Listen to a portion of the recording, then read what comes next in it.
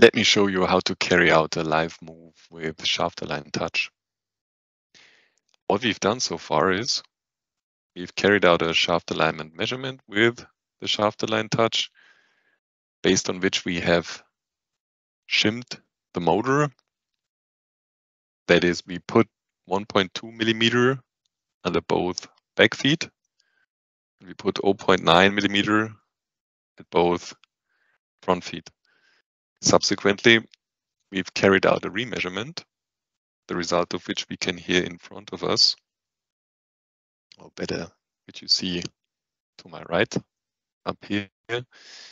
So what we see is in vertical, we are good already. We are even excellent. The results for gap and offset show in blue. What is left to do is still the horizontal correction of the motor. In order to carry out this, we want to use the live move function of SHAFTALIGN Touch. I press the red button on the lower right side. Subsequently, I'm asked in which direction I want to carry out the move. I go for horizontal, as vertical we have shimmed already. The green fields are what we call the 45-degree positions. We go in any of them, so I go into the 130 position with the SensorLine 3 sensor and the prism. The live move starts automatically now. I start the correction with opening the 4 screws.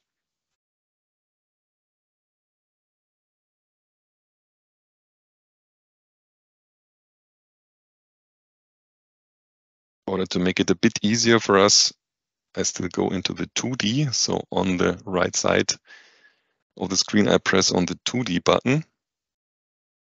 Now you see that the motor needs to come towards you. It says 146 mm at the front feet and 2.31 at the back feet. So I'm moving now the motor away from me towards you. And you see that we are being shown what I'm moving live, as the values are moving accordingly to what I'm moving. I'm almost excellent now already. It says okay already. You see we are green. I moved a very little bit more.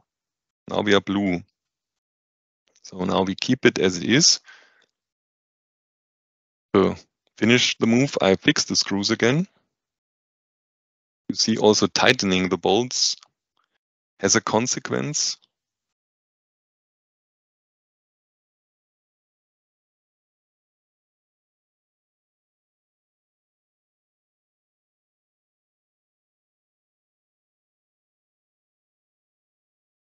I stop the move by pressing the white tick on green ground. You see now on the lower right side, all 4 readings basically would show in blue. But as usual, we carry out a remeasurement after a move. So I'm moving the sensors into the starting position for the active clock measurement. You see we rotate in machine run-in direction indicated by this white arrow. I press the M in the middle, automatically a first reading is taken. I go to the 9 o'clock position. Automatically a second reading is taken. 10:30.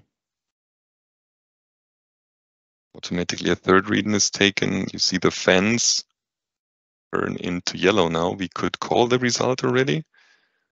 As we have way to go, we do this. 12 o'clock. 4 measurements taken. We are green with the fan color already. 1 more position. And another one. 3 o'clock.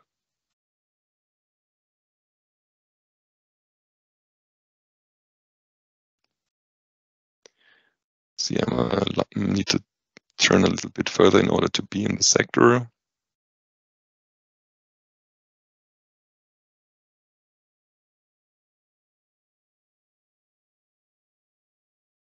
And the last reading is taken. I stop the sweep by pressing the white tick on the blue ground. And the result we can see now is that both in vertical and horizontal, all readings of our alignment condition at the center of power transfer show in blue. And now we are ready with the correction, both vertical and horizontal, for our motor.